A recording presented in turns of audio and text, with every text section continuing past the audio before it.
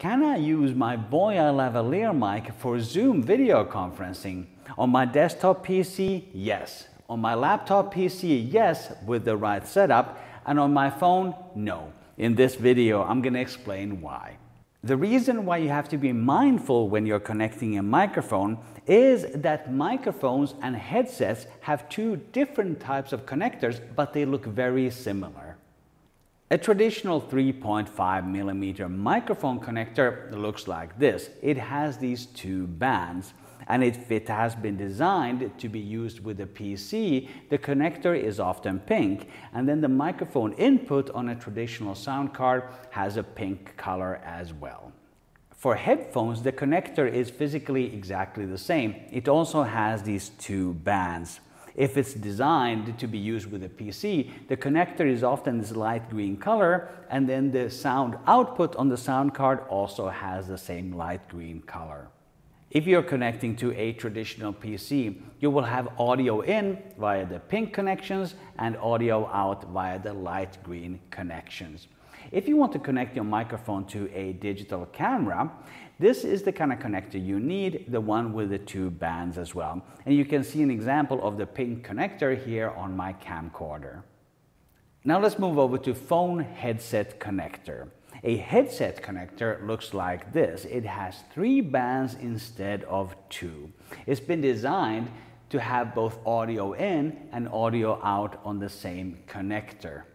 The BOYA Lavalier mic has this headset connector. You can see here that it has three bands instead of two.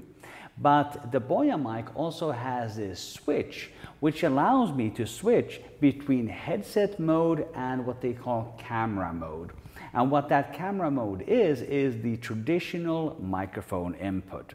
And that means that I can use this either in a headset jack or in a microphone jack by just flicking the switch. This exact model is the BOYA BY-M1 lavalier mic, and I have a link to it in the description below this video. Have a look there if you want to find out more about features, availability, and pricing.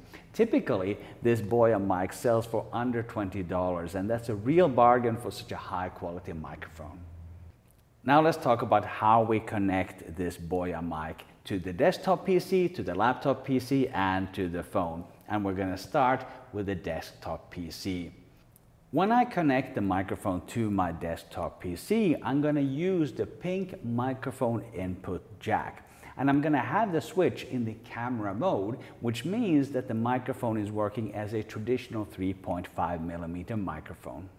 On the PC, I have a separate jack for the headphones, and that means that for my sound out, I can have any device that I want. For example, it could be some headphones, or it could also be the speaker system in my PC.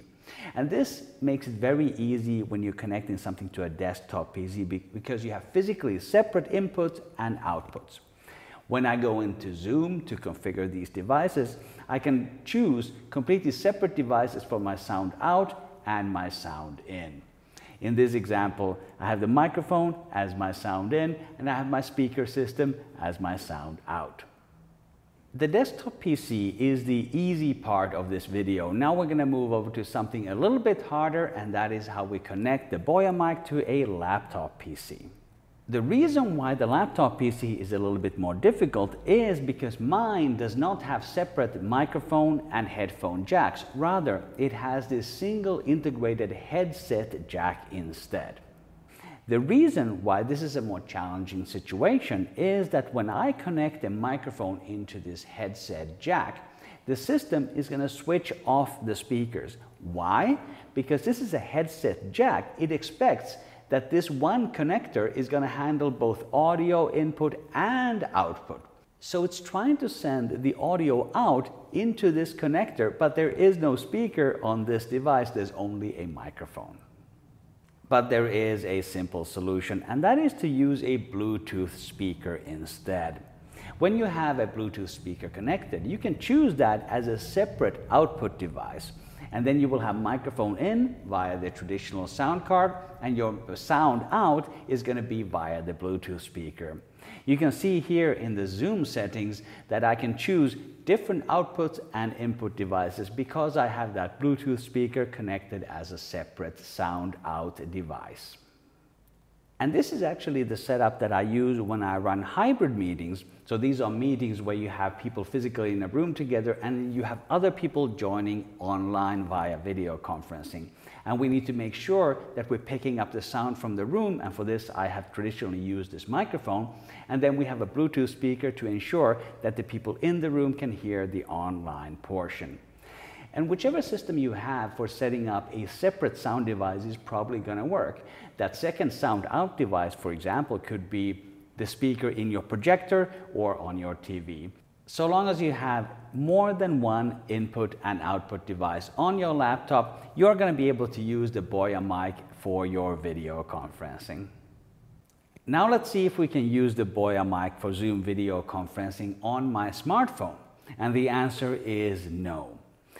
On my phone, I cannot choose different input and output devices in the Zoom app, which worked very nicely on the desktop app, but on the mobile app, it just doesn't work.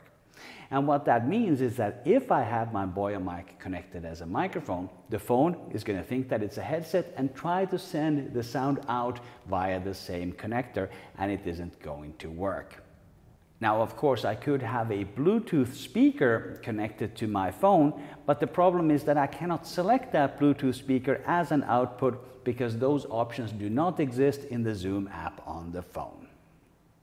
I'm going to jump over to a bonus tip in just a moment, but hey, if you've been getting some value from this video, hit the like button and subscribe for more communication tips. Just click the big red subscribe button. I post a new video every Thursday on this channel, and they're always about helping you engage better with your audience.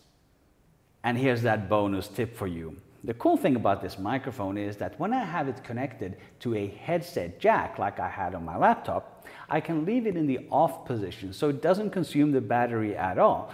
This is a really nice feature of this BOYA mic. Like I said, I have a link to it in the description below this video. If you want to improve the audio quality in all your Zoom meetings, click or tap the video on the screen now. It's my step-by-step guide on how to get the best possible audio in all your Zoom meetings. Thank you for watching, and I will see you in the next video.